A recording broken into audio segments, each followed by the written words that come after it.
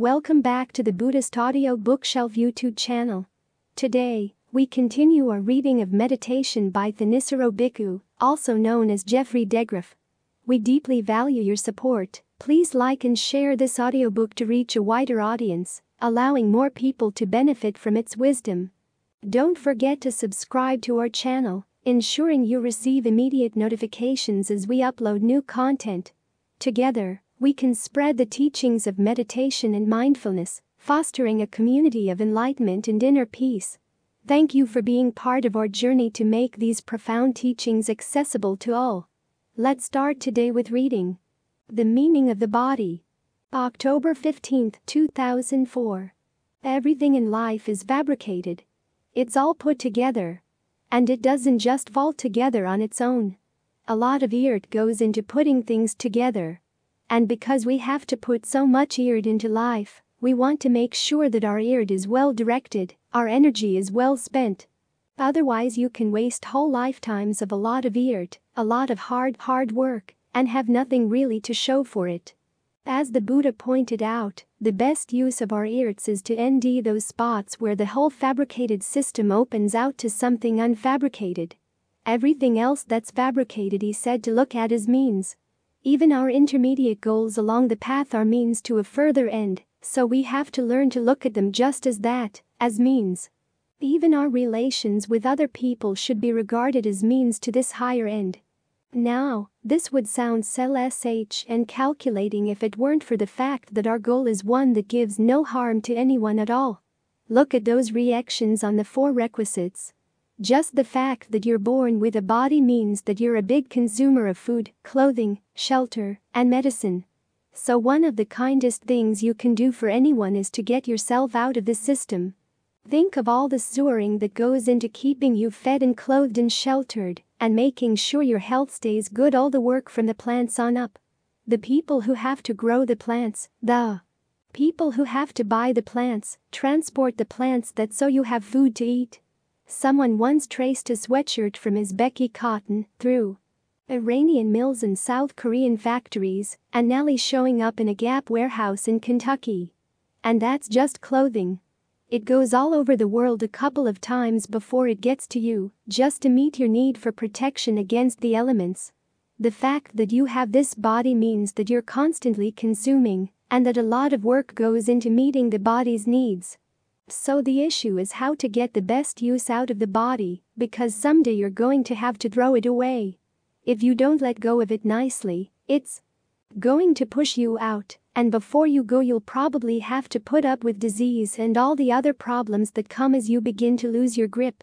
This part of the body stops functioning, that part stops functioning, you grow incontinent, so you want to learn how to look at the body not as an end in and of itself, but as a means, as a tool in the practice leading to a happiness beyond the body. If you expect too much happiness simply from having a body, you're making unrealistic demands on it. It's the same with relationships. If you're expecting a relationship to provide you with all the happiness you want in the world, it's going to be a difficult relationship. Often, subconsciously, that's the kind of relationship we have with our own bodies. So learn how to look at the body in its true nature, so that you're not surprised when it grows ill, and does funny things as it grows ill. Once, when I was in Thailand, I was one of a group of monks visiting a man in the hospital. He had developed liver cancer and didn't know how much longer he was going to live, so he wanted to make some merit. That's why we went. Unusually for his generation in Thailand, he'd been a fitness freak and had been very proud all the way up through his 50s that he'd stayed slim and trim, while all of his friends had gotten paunchy.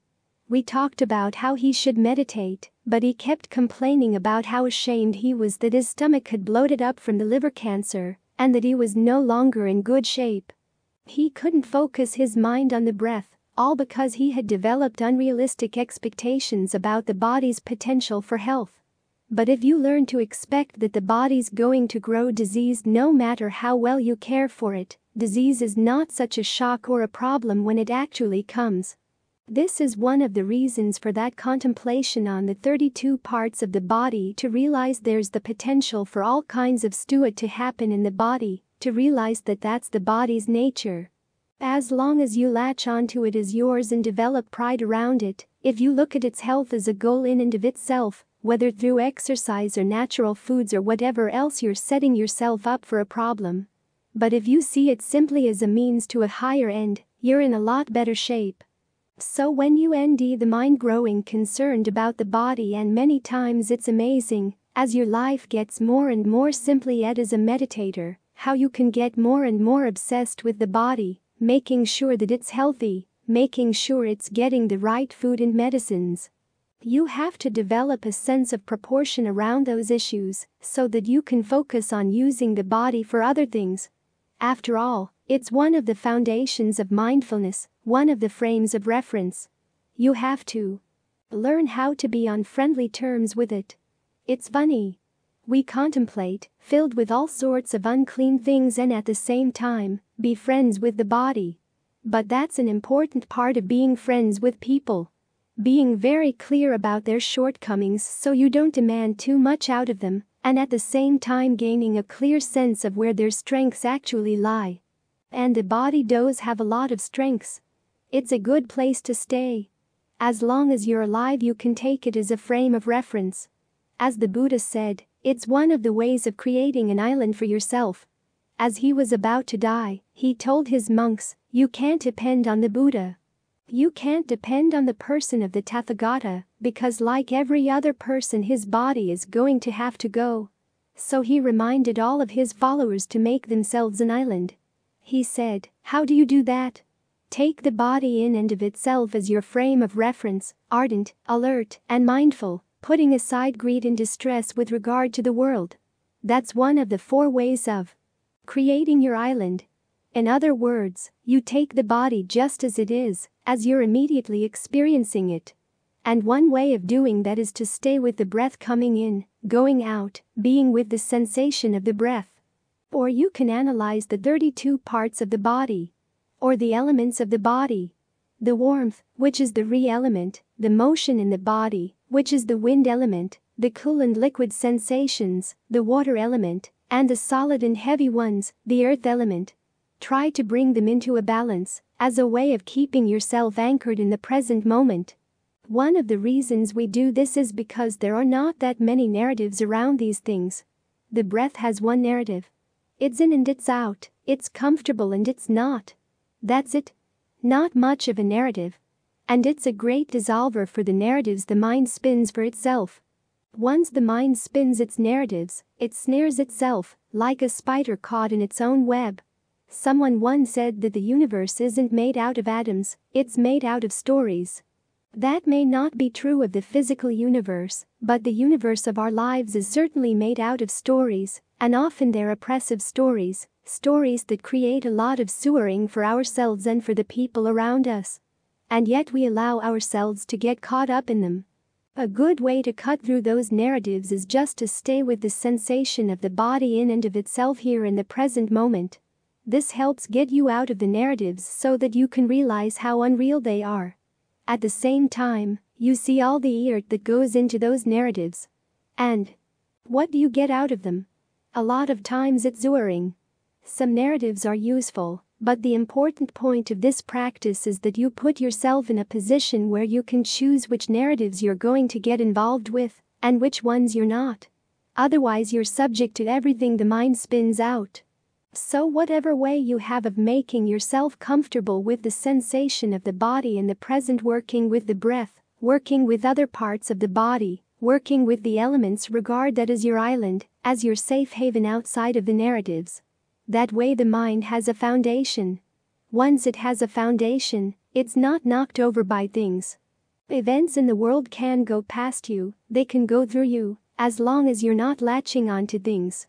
The sense of the body can provide a larger context for all your experiences of the world. Once you have this sense of being here in your foundation, then the experiences of the world are just sights, sounds, smells, tastes, and tactile sensations, all contained within this context of the body. This is not to deny that they have reality, but look, for instance, at your experience of color. How do you know that the sky is actually blue out there the way you see it? What's blue about the frequency of the light waves scattered by the molecules in the air? The blue is all in your brain's reactions to the impulses sent in by the eyes, that's all. It's something experienced in the context of the body. All the objects of the senses are experienced here in the context of the body. When you realize that, it helps make this context a lot stronger, the foundation gets more deeply set. It's more all-encompassing, less likely to get knocked over by things. So the body is good grounding for concentration practice. It's also a good object for insight practice, developing insight into the whole issue of which actions are skillful, which ones are not, which mental qualities lead to sewering, which mental qualities lead to the end of sewering, which assumptions pile on sewering, which assumptions are part of the path. The word sana has as one of its meanings assumptions, the way you label things. For example, there's the way you label pain. Some of the ways you label it cause it to build up, make it more and more of an issue. Or you can label it in other ways that cut through the issues. One way of dealing with pain once the mind settles down and can actually look at pain and not feel threatened by it, is to ferret out, when you have a feeling of pain, exactly which sensations are the pain sensations, and which sensations are the body sensations. Again, the four elements: solidity, warmth, coolness, movement. We tend to glom the whole thing together, but when you start taking it apart and seeing it as species, separate sensations, you begin to see how eating pain is, just like pleasure. The actual sensations of the body are more lasting, and the pain sensations come and go, come and go, come and go, sometimes in very quick succession.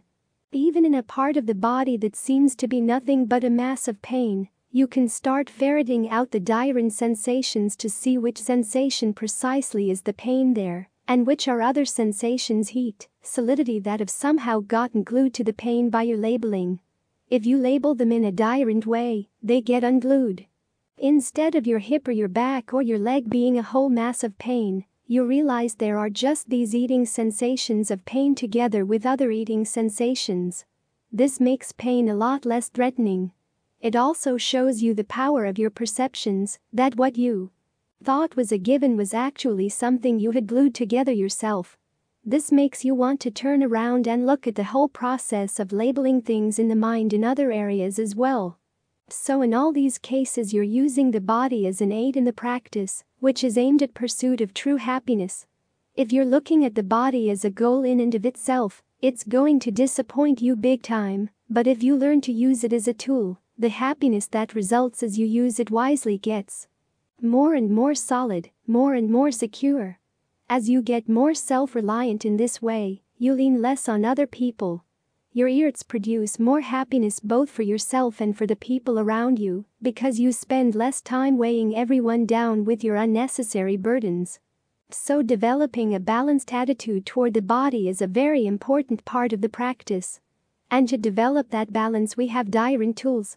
Some tend to emphasize the shortcomings of the body, others, the importance of the body.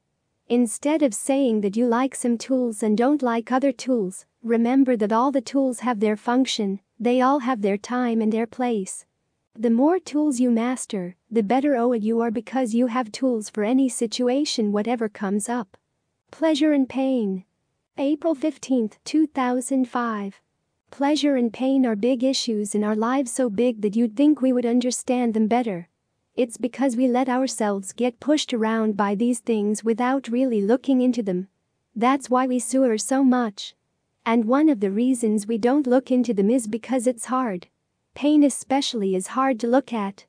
We've been dealing with pleasure and pain ever since we were born, and a lot of our habits for dealing with pleasure and pain are things we learned before we could even talk, before we could understand anything at all. So there's a lot of ignorance here that we haven't explored. Meditating is basically making up our minds to try and understand these two issues, which are basically one issue: the issue of feeling. We start out by establishing a beachhead for ourselves. In the midst of all the chaos of the world, we have our little corner here. That's what Ajahn Suwat liked to call the monastery here. Our quiet corner. You have to make a quiet corner in the mind as well. If you wait for the world to settle down and be a good place to live in, where everybody's fair and just, you'll never have your chance to straighten out your own mind. You'll die RST.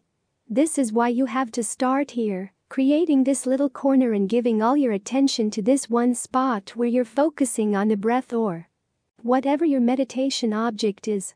The purpose is to create a little space, at least, where you can put aside the madness of the world, where you feel solid, secure, where there's a sense of well-being. So you end a spot that's relatively comfortable and you work to make it more comfortable. You learn how to recognize when the breath is too long or too short because it doesn't feel right. Nobody out there can tell you that this kind of breathing is too long, or that this kind of breathing is too short, too shallow, too deep, or whatever. You've got to notice these things on your own. Learn how to be sensitive just to this process of breathing and figure out for yourself. What is the sign of a breath that's too long or too short? You've got to develop your own sensitivities. This is what insight is all about. Developing your inner sensitivity to pleasure and pain so that you can detect them on their subtlest levels. If you wait until they're really strong, you get overwhelmed. So start on this subtle level here. Just the breathing. Then when you've got a spot here that feels good, the breath comes in, it feels good, the breath goes out, it feels good. You can let the sense of boundary around your little spot dissolve away. Think of this sense of ease spreading out from that spot, owing along whatever channels there are in the body, that pleasure canal, permeating in all directions. Again, this is up to you to decide what works in your sense of the body. Teachers can give pointers, but you've got to take the pointers and put them into practice and see what works and what doesn't work for you. It's a matter of developing the right sensitivity. You can't take someone else's insights and just slap them onto your experience and claim to have wisdom. Discernment comes in 3 forms. The discernment you learn from other people, the things you hear, the things you read, that's one level, the things you think through, that's another level, and finally the things you learn by trying to develop mindfulness, alertness, and other good qualities of the mind. The 3rd level is where the insight really becomes your own. It's your own sensitivity showing you these things. Once you've developed your beachhead, your quiet corner, work out from there. See how it relates to other things going on in the body, particularly other feelings of pleasure, other feelings of pain. Some kinds of pain you can work through. As you expand the sense of the comfortable breath, it begins to dissolve the pain away. Or if there's a sense of tension around the pain, you can dissolve the tension away. Even though the pain may stay there, dissolving the tension around it can help a lot. It makes it a lot easier to live with these things. So get as much of the body as comfortable as you can. That's when you can really look into the pain still remaining, because you've got your foundation, and you've been developing sensitivity. You can begin to see which part of the pain is physical, and which is mental. In other words, which part of the pain comes from actions of the mind, the way the mind reacts to the raw data of physical pain, the way it puts a label on it, the way it constructs dialogues around it. All the wild beasts in your savannah here are going to come gathering around the waterhole of the pain. That little child who is always feeling wronged, the little child who feels whatever. That when you get in touch with your inner child, it whines a lot. And especially here, right at the pain. If you can learn not to identify with it, you learn a lot of interesting things. You sense how when this particular thought comes and surrounds the pain, it makes the pain worse. This particular thought makes it better. You see these things through your own sensitivity, by having a place to stand and watch where you're not totally threatened by the pain. At the same time, you learn how to deal with pleasure. It's so easy, when there's a sense of pleasure in the body, just to drop the breath and forget about your meditation, and to indulge in the pleasure. That's something you also have to work to overcome. It's not that you want to destroy the pleasure, it's just that you learn how to be with it, how to use it, and not get sucked in by it. In other words, you learn how to change your relationship both to pleasure and to pain. If you approach pleasure the right way, you can use it as a foundation for stronger and stronger powers of concentration and more stillness. The greater the stillness, the more sensitivity you can bring to discerning pleasure and the pain. So in both cases you're trying to learn how to deal with pleasure and pain, and not be overwhelmed by them, to watch how your mind reacts in unskillful ways to them, so you can begin to unlearn a lot of the bad habits you developed way back when.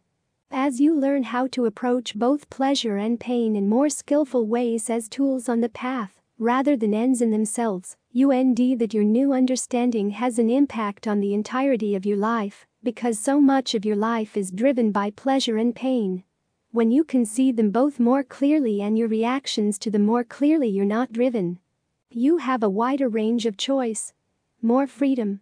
And it all starts right here, at the basic building blocks. The physical world may be made out of atoms, but the world of your experience is made out of little things like this: pleasures and pains. So use the techniques of the meditation to become more skillful in how you deal with the basic building blocks. Once the basic building blocks are well in hand, then the whole rest of your life gets rebuilt. Investing your happiness. August 3, 2004.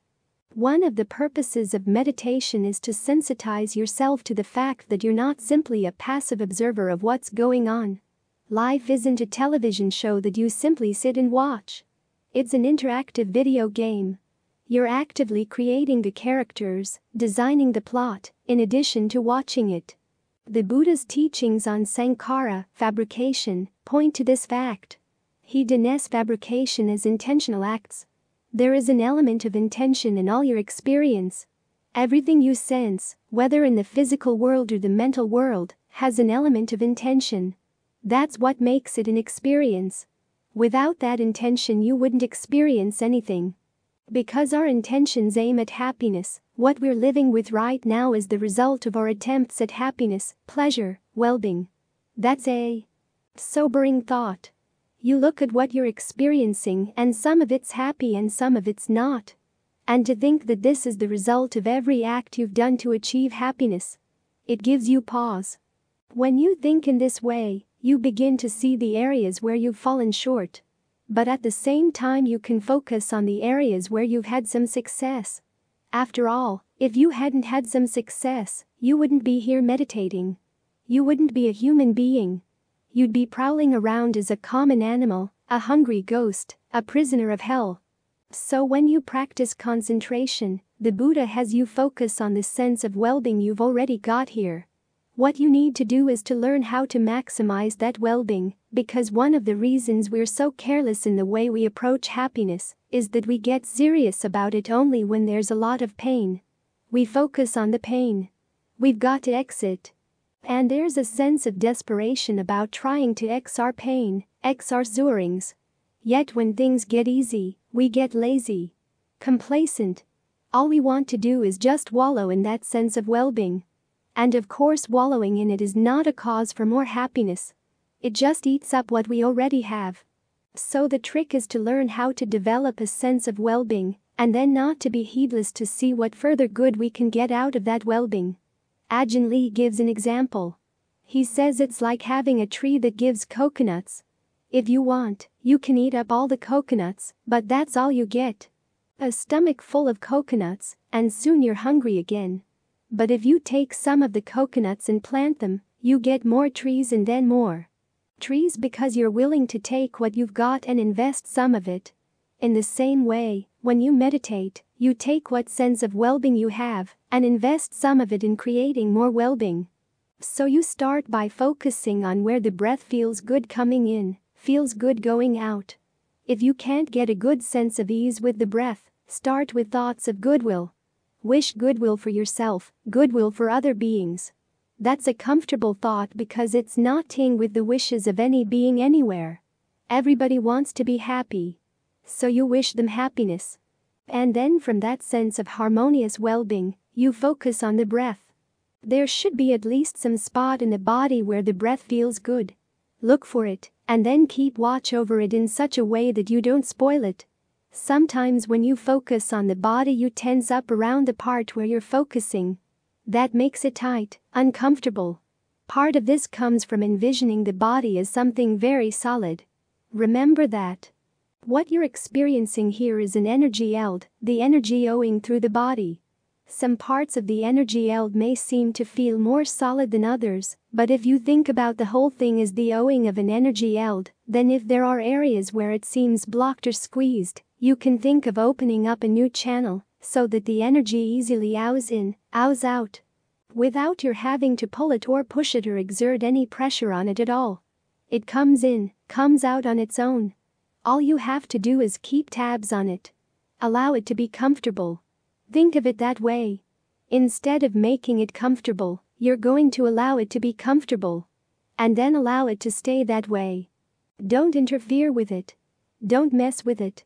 In other words, as long as you're going to be shaping the present moment, try to be sensitive to how you're doing it.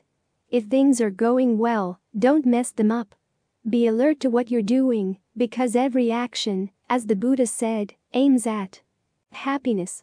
Be alert to that. What you're experiencing has an element of your intention for happiness built into it. Be sensitive to that, and also to whether it's working or not.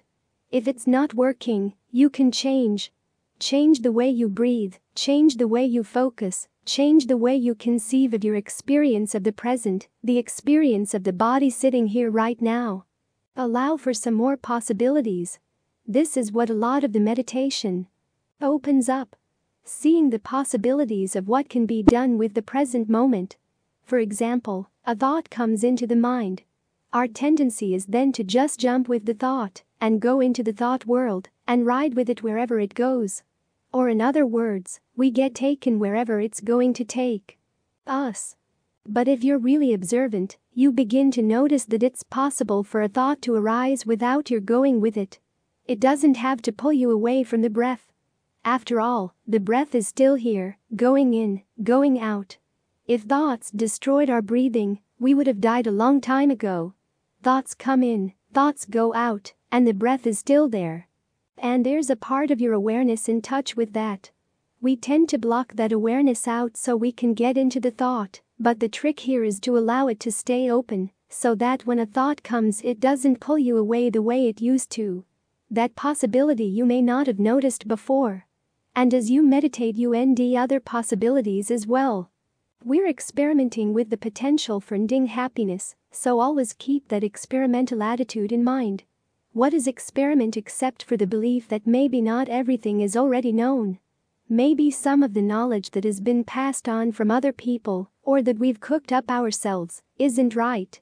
Someone once denied science as the belief that the experts can be wrong. Meditation serves the same function, allowing you to question the things you thought you knew for sure. They may be wrong. Check that out. You've got the breath and the mind here in the present moment as your laboratory, so work on these things to create a more stable, more satisfying sense of pleasure right here and now. Even though this pleasure is fabricated, it's part of the path. It's the pleasure part of the path. People often complain about how the Four Noble Truths focus on suffering, but if you look at them carefully you see that the most important of them is the fourth truth, the path to the end of suffering. It's the RST1 the Buddha taught. It's the one truth that contains all Four Noble Truths right there in right view. At its heart, though, is right concentration. If you look at the definition of right concentration, that's where you end the pleasure. The RST jhana starts out with a sense of rapture and ease, or rapture and pleasure born of seclusion. In other words, you pull the mind away from its outside objects, outside distractions, and just stay right here. Then as you create a greater sense of pleasure, a greater sense of ease in the present moment, that's the heart of the path. It's something you develop. So we're here trying to maximize the pleasure we've got, not simply to bliss out. Although it's nice to be able to bliss out, but also to be alert, to be mindful, to still have a sense of heedfulness. What's the use of this bliss? That's the next step. When you have this sense of pleasure born from seclusion, you can see things more clearly if you handle the pleasure right, if your attitude toward the pleasure is right. When the mind has a sense of ease and well-being, you can look at your attachments, you can look at all of the other mistakes you've been making, with a much greater sense of fairness, a much greater sense of objectivity, with less sense of being desperate. It's like the difference between people who have to worry about where tomorrow's meal coming from, as opposed to those who don't have to worry about that at all. When you don't have to worry about your next meal, you have a lot more time to think about things, to look at things, to ponder them objectively. So when we meditate, we're developing a skill that gives us a sense of ease right now that we can begin to trust, that we can tap into again and again and again. We don't have to worry about where our next hit of happiness is going to come from. That changes the way the mind approaches its experiences, its pleasures and pains. It becomes a lot less desperate. Of course, there's always the danger of complacency when you can tap into the breath at any time, but if you can overcome that complacency, you begin to realize that this is an extremely useful state of mind, a very skillful way of approaching happiness, and a very skillful way of providing a foundation for yourself so that you can end greater happiness. As the Buddha said, the noble path is fabricated. It's the highest fabrication of all. So when we know it's fabricated, we should do it mindfully, with a sense of alertness to what we're doing and to the results we're getting. This is what makes it a skill. And we see the results not only in the immediate present, but also over time. As I said earlier, what we're living with is the results of our attempts at happiness. And as we practice, we indeed that the results get better and better because we're clearer and clearer about what we're doing. All of the Buddha's teachings are meant to help us in this quest for a true happiness, the ultimate happiness, nibbana. That's where they're all aimed. It's a happiness that isn't fabricated, but the only way you can get there, the only way you can get beyond fabrication, is to learn how to fabricate well. Things as they've come to be. August 29, 2005. Sometimes at the end of suttas, when the Buddha has been teaching the monks, he concludes by telling them to go meditate. Actually, what he says is to go do jhana, because that's the kind of meditation he taught. Some people think that jhana is only one of two types of meditation he taught, that he also taught vipassana, but there's never any passage where he tells anybody to go do vipassana. It's always, go do jhana. This is because he saw jhana as a practice where you develop both tranquility and insight together. In other words, you need to develop tranquility and insight just to get into jhana to begin with, to get into good states of concentration. Then when you've developed that concentration, you can use it to develop qualities of tranquility and insight even further. So try not to see the two qualities as separate. When you're steadying the mind, you've got to have some understanding of what you're doing. After all, the RST jhana involves directed thought and evaluation, which are called sankharas. Verbal sankharas and sankharas are the topics of insight. When you direct your thoughts to the breath and then evaluate the breath, this is how you settle down. The more precisely you evaluate the breath, the more sensitive you are to the breath sensations in the body, then the more you can make them a comfortable place to be. And in the course of doing that, you learn things both about the breath and about the mind. What kind of sensations the mind likes, what kinds it doesn't like, how the mind acts the breath, how the breath acts the mind. Right there is a lot of raw material for insight. But in the beginning your purpose is more to settle the mind. This is the tranquility side of meditation practice, knowing the sensations that are easiest to stay with, and learning how to maximize those sensations so that you can develop a oneness of mind around them. Oneness here means not only being steadily with one object, but also allowing the object to allow your awareness so that it's the one thing you're aware of. When you focus on breathing, it's not just the air coming in and out of the lungs. It's a sensation of energy that oozes through the whole body, and you're sitting in the middle of this vast breathing process that affects every nerve, every muscle. The whole experience of your body is related to the breath. The more you can perceive the breath in that way, the easier it is to settle down. And the easier it is to stay settled down, working on what the Buddha calls the enlarged mind Mahagadam Siddham, an awareness that's all around. That kind of awareness is what allows you to see things for what they are. It's the foundation for the vipassana side of jhana practice. In other words, the Buddha doesn't say to stop doing jhana in order to start doing vipassana. He just says to learn how to look at the jhana in a different way, as a process of fabrication, how it's put together. We often think that vipassana means seeing things as they are, the idea being that there's something already out there, things as they are, and they're all covered over by our preconceived notions, our mental fabrications. What we've got to do is clear those fabrications away, and that will leave just the pristine things as they are. But that's not really how insight works. That understanding actually gets in the way of insights arising because the Buddha didn't say, things as they are. He said, things as they've come to be. How they've come into being. That's a process of fabrication. It's not the case that fabrications lie on top of pristine things as they are. Fabrication is how those things have come into being in the RST place. So once the mind is settled down, you want to look at the fabricating that goes on in the mind to see how the things you experience contain a very large element of fabrication. The fabrication is your intentional input. That's what the Buddha wants you to see.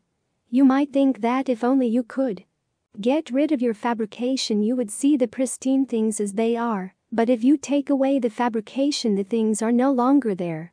Your experience of the world is a process of fabrication. To gain insight, you have to see that fabrication in action. And the best place to see it in action is when the mind is really still, when you're fabricating a state of stillness in the mind. To get really familiar with the fabrication process, you have to keep doing it with as much skill as you can. It's like learning about eggs. You could sit and look at an egg for days, but what would you know about it? Not very much, for all you can see is the shell. But what if you can crack it open? You see what's inside.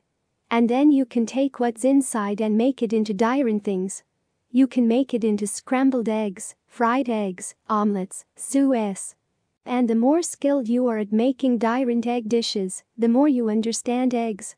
How they react to different kinds of heat, what they do when you put them over low heat, what they do when you put them over high heat, what they do when you mix them with different ingredients. The more you work with the eggs in this way, the more you understand them. It's the same with the mind. If you really want to understand the fabrication of the mind, make it into a nice ooey. In other words, very purposefully fabricate something really good with your mind, like a nice state of concentration with a nice comfortable breath. And in doing so, you learn a lot more about the mind than you would simply looking at it without any knowledge of cause and effect. You've got to manipulate it to see how cause and effect are operating. That's when you understand the process of fabrication. You get the mind really still and try to develop an all-around awareness. Then you protect that awareness. That's when you start seeing fabrication in action. As you try to maintain your concentration, what destroys it? At RST we think that it's destroyed by things coming in from the outside, but that's not the case. A lot of the inside fabrication comes bubbling up to destroy it as well. Sounds don't destroy your concentration, it's your reaction to sounds. What other people do doesn't destroy your concentration, it's what you do. As Ajahn Chah says, sounds don't disturb you, you disturb the sounds. If you want to really see this clearly, the best place to see it is in the mind with this all-around awareness. Don't leave this awareness. If you leave jhana in order to gain insight, you've lost your foundation, and you just thrash around. And the mind can get very anxious, very alienated, very threatened by the insights you try to push on it, because it realizes it doesn't have a foundation. So stay in your foundation and look to see what's going to arise there. Like a spider on a web. You want to be sensitive to the whole body in the same way that the spider is sensitive to the whole web. The best way to do that is to have all the different strands connected. That's why we work on connecting all the comfortable sensations in the body, so that they form a network of heightened sensitivity inside. Then all you have to do is stay in touch with the network. As soon as anything comes up, maybe a little stirring here and there on the boundary line between the body and mind, you sense it through the network. As soon as you sense it, you can zap it. A little stirring forms and you can tease it out, unform it, zap it. If you're not quick to zap it, the mind will identify it as a thought about this or that, And then you create a whole thought world based on the way you label the stirring. The best way to see the stages and how that happens is to try to stop them as soon as you notice them and dissolve the thought away. You may indeed that a part of the mind gets frustrated when you zap things in this way. It wants to continue weaving those thoughts, exploring those thought worlds. If you want to understand that compulsion to keep creating these thought worlds, one of the best ways is to thwart it. Keep saying, nope, nope, nope.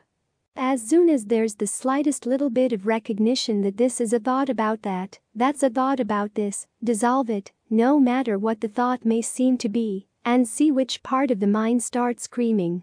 That's how you start understanding the will, the intentional element, behind the fabrication. Once you understand it, you can dismantle it bit by bit by bit. This way you get more and more sensitive to the parts of the mind that you used to keep hidden from yourself. As you bring them out into the open, that's where insight can do its work. These things don't come out of their lair unless you stand in the entrance to keep their food from coming in. Or it's like people who live in underground strongholds who like to pull the strings. They won't come out unless they feel frustrated because they can't pull the strings anymore, so you have to step on their strings. This is how you ultimately come to understand the whole process of fabrication. And where do you look for it? Wherever there's stress. Ajahn Suwat used to mention this often.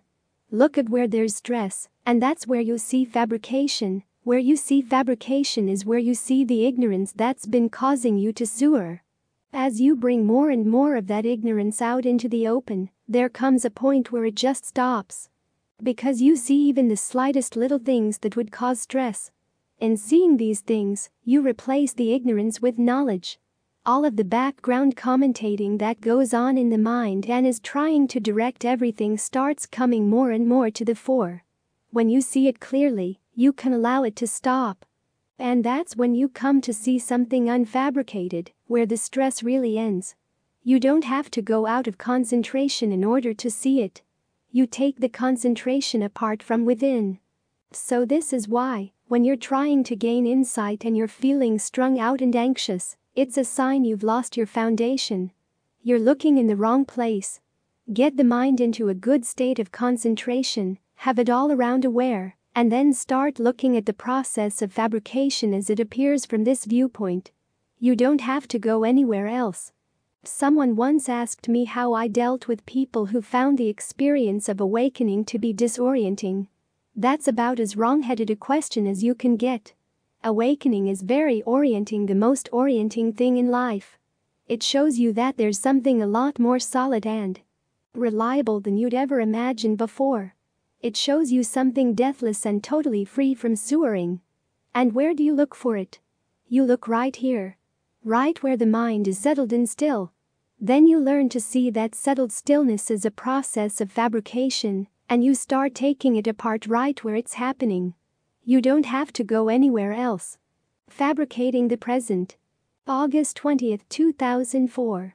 Bring the mind to the breath, for this is where everything important is happening. You want to be as still as possible so that you can catch sight of all these important things happening, because most often we don't see that there's anything important here. The breath goes in, goes out. That's all we see. We've got other business to do, so we let it go on automatic pilot. As a result, we miss a lot of the things that are going on. But when we meditate, we stop to take time to look at this process. Ajahn Lee once made the comment that when you have the mind with the breath, you've got all four of the foundations of mindfulness right here. All four of the potential frames of reference that you can use in your practice. There's body, feelings, mind states, and the mental qualities that are either helping or hindering you in seeing what's going on. It's all here. If you want to see the relationships among these things, you watch right here. You don't watch anywhere else. What are you watching for? Well, you want to see how the mind shapes things. Ajahn Suwat once made the comment that if you're looking for ignorance, you don't have to look very far. Just look at the fabrications of the mind. The principle of dependent co-arising says that fabrications are conditioned by ignorance. So if you're wondering where this ignorance is that we're trying to track down, It's right here where the mind is fashioning things, fashioning bodily sensations and mental events. From fabrication comes consciousness, and consciousness leads to name and form. Physical and mental phenomena. It's worth thinking about.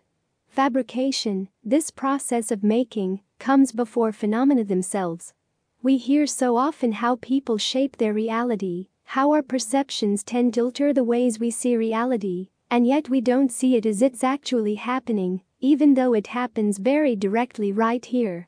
Even in your own sense of the body, there are lots of different sensations coming in through the various nerve ends. The mind has its habits for selecting among these sensations to present itself with a picture of what's going on. Sometimes the physical sensations get mixed up with the mental sensations, for lots of mental information is coming in at the same time. And so we select things, block some things out, highlight others, to create the story of our mind, our sense of what's going on in here. And there's ignorance underlying it all. What we're trying to do here is to replace that ignorance with clear knowing. This is why we bring the mind to the present moment, so we can watch this process as it happens.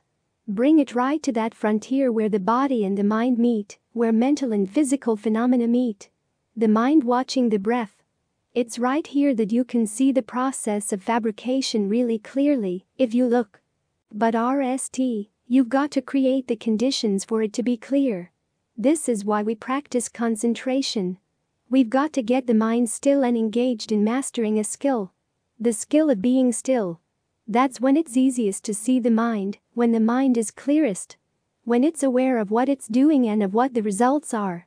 Even if it's not doing anything at all, you want to be aware of the fact that it's not doing anything and aware of the results of not doing anything.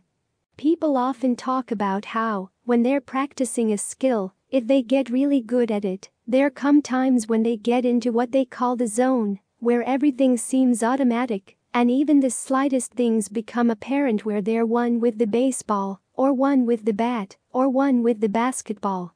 In the same way, when you meditate, you want to get one with the breath. Try to get fluent in the breath. Try to get on good terms, be comfortable, be familiar with the breath, so that there comes a point where it seems like your awareness and the breath become one. Only when we allow them to be one and to stay that way will they actually begin to separate out naturally through the process of fabrication. You can see it clearly as it happens. This is why we work so much with the breath. 1. The mind working with the breath puts itself in a good position to observe itself. 2. By working with the breath, things get calmed down. It's a lot easier to see events in the mind when the breath is very still than when the breath is moving all over the place. That's why step number 4 in breath meditation, after you're aware of the whole body, is to allow what they call bodily fabrication to calm down.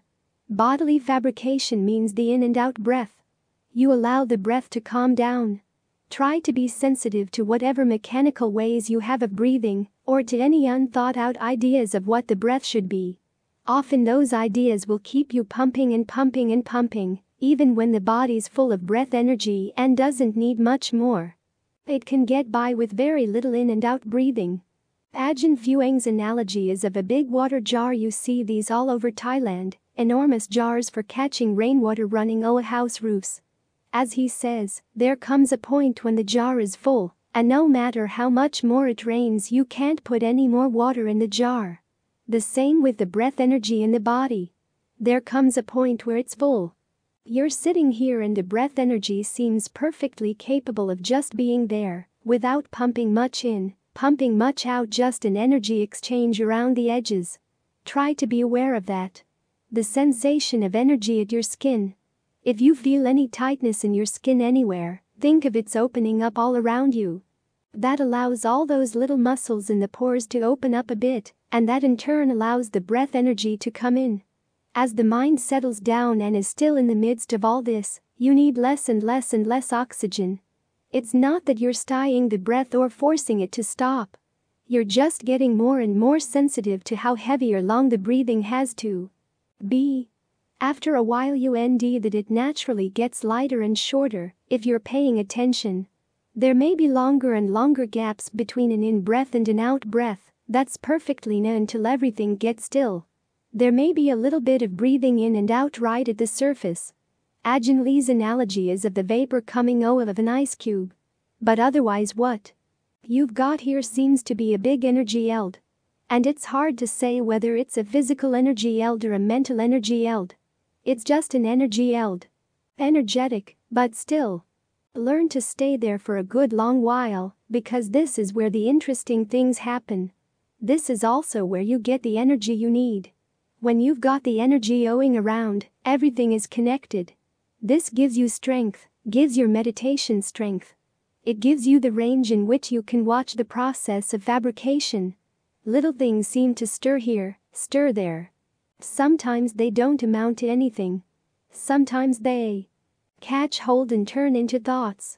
Or else they turn into major physical sensations. It depends on which way you interpret them, how you read them. Just this in itself allows you to see how much the mind shapes things. But for the time being you don't want to follow these things. You want to get good at zapping them. In other words, where there's a slight complication in the energy eld, just comb it out. Open it up so that it doesn't tighten up into something. Get good at that again and again and again. Like those cartoon frogs with very long tongues. They sit there and a Y comes by, and no matter which direction the Y comes from, zap, they get the Y, and then the tongue goes back into the mouth. In other words, your center is right here, wherever you have a sense of being centered in the body. And then your awareness goes out to zap any of those little fabrications as they come. Then you return to your center. Why do you do this? So that you can get clearer and clearer about how the process of fabrication begins. Where are those points when the mind begins to label things? This is a thought of the future, this is a thought of the past. This is your arm. This is your leg. This is warmth.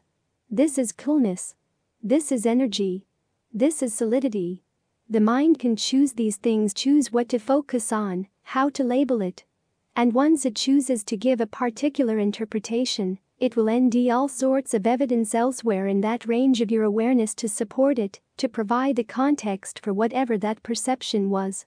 If you get hoodwinked into those little worlds, you can't see what they're doing because all of a sudden you've got a direct context.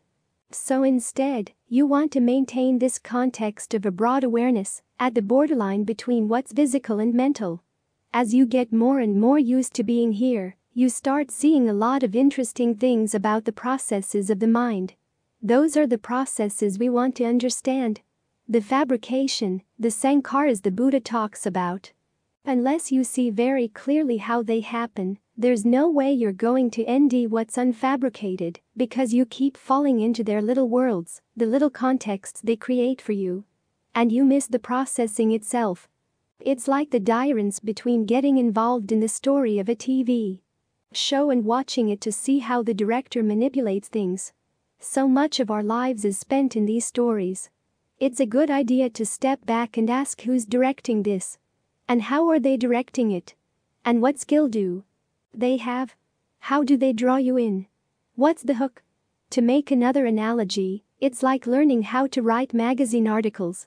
The editors will tell you that the RST sentence, the RST paragraph, needs a hook, something to draw the reader in. Otherwise the reader won't get into your context. This is how the mind works. It hooks you into a little world and takes you wherever it wants you to go.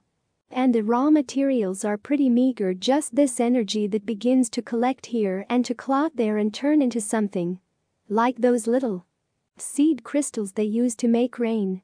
The water vapor gathers around the seed crystals and turns into raindrops. As the raindrops add up they become a rainstorm. Without the seed crystals the vapor wouldn't coalesce. These little seed crystals of fabrication form in the mind, then thoughts and other things form around them, and all of a sudden you've got a thought storm. You don't see this until you learn how to hang around this place where you're just with the eld of energy. Awareness energy, breath energy. It has the potential to turn into any kind of energy depending on how you interpret it. If you hang out here, you start seeing lots of interesting things, learn a lot about the mind, which is why we use the breath to bring us here. And Why we continue using the breath to help us maintain this stance. When Ajahn Fuang's students would get to this point in their meditation, he'd have them play with the elements. Water, earth, space, and consciousness. You begin to see that the way you sense your body depends on exactly what you focus on. The potential for all 6 elements is all here, throughout this range of energy. It depends on which sensations you're going to focus on, which ones you emphasize. Seeing this serves 3 purposes. 1. It gets you really focused on the present moment. 2. It helps make you more comfortable being here. And 3. You see the process of fabrication at work. You see how you've got raw materials here in the present moment, and how the element of fabrication shapes them into experiences. As a meditator, you want to see this clearly again and again and again, so that ultimately you can detect even the most subtle of fabrications and zap those as well. So this is why we're here. To get rid of our ignorance as to why there are fabrications going on, why our intentions are constantly shaping things. We want to see if we can end that spot where we stop fabrication, not by stomping it out or holding it in suspension, but ending the point where there's no intention. The mind gets cornered. It knows that no matter which direction it goes, it's going to head toward fabrication. It's going to reap the results of fabrication, which are stressful. It sees an opening and it goes for it. That's how the strange practice of just focusing on your breath can lead you to the end of sewering. You reach the point where you can con for yourself that what the Buddha taught about there being a deathless element is really true. And that, the Buddha said, is even better than sole dominion over the entire earth. So check and see if that's true, too. In keeping with the Buddha's teachings, we underscore the profound significance of disseminating wisdom extensively.